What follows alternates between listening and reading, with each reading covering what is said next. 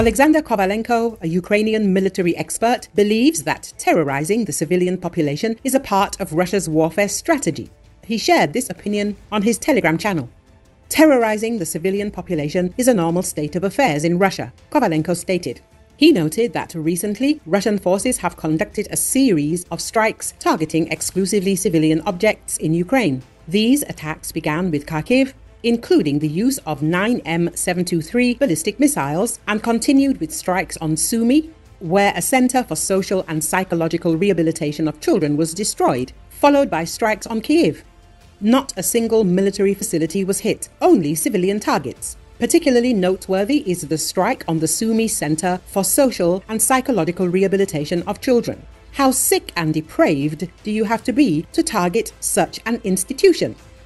A decision-making center, he added. According to Kovalenko, the use of terror against civilians has long been a part of Russia's warfare strategy. He drew parallels to the Soviet Union's tactics, stating that terrorizing the civilian population was a tactical and strategic element of Soviet warfare. This involved the targeted destruction of civilian infrastructure and the killing of civilians to spread panic and create chaos, applying moral and psychological pressure on authorities to compel early surrender. This concept included elements of war crimes which could well be classified as genocide, Kovalenko noted. He cited historical examples including the Soviet Union's Afghan campaign from 1979 to 1989, where estimates of civilian casualties range from 700,000 to 2 million. During the Chechen wars, civilian casualties were similarly high, with estimates ranging from 400,000 to 120,000 in the First Chechen War and 50,000 to 200,000 in the Second Chechen War. Kovalenko also referenced the 5-day war in Georgia and the Russian campaign in Syria, both marked by attacks on civilian targets such as schools, hospitals, and residential neighborhoods. The strikes on Ukrainian border towns and villages are not acts of revenge, but are driven by a strict, systematic pragmatism dictated by a broader concept of warfare, he explained. Kovalenko argued that modern Russia's approach remains consistent with historical patterns of violence and terror aimed at intimidating and disrupting civilian populations in occupied territories. Modern Russia is no different from the USSR in its approach. Kovalenko concluded, emphasizing that the terrorizing of civilian populations continues to be an integral part of Russia's strategy.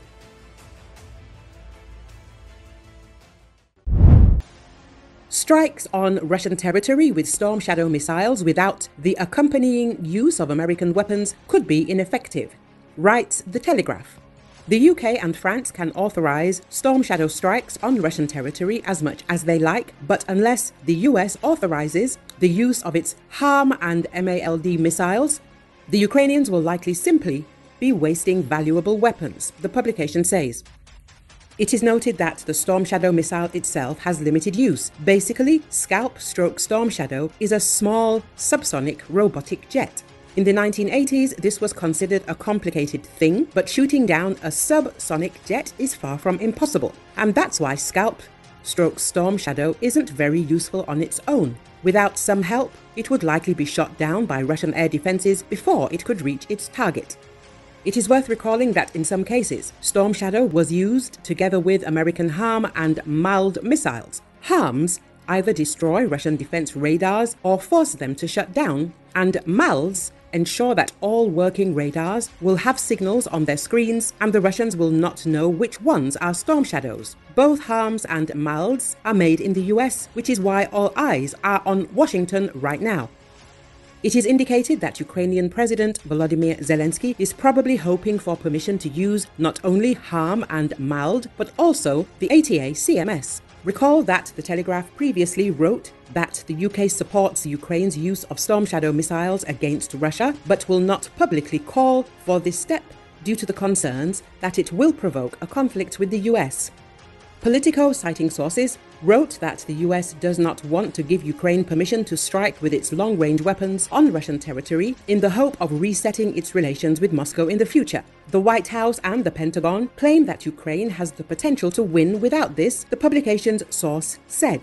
Some in the upper echelons of Biden's national security apparatus believe Kyiv may be launching a public campaign to hedge against any potential significant loss of ground in Ukraine in the coming months, according to one person familiar with internal conversations between Washington and Kyiv. Ukrainians say they need more freedom of action and remain optimistic they can achieve it.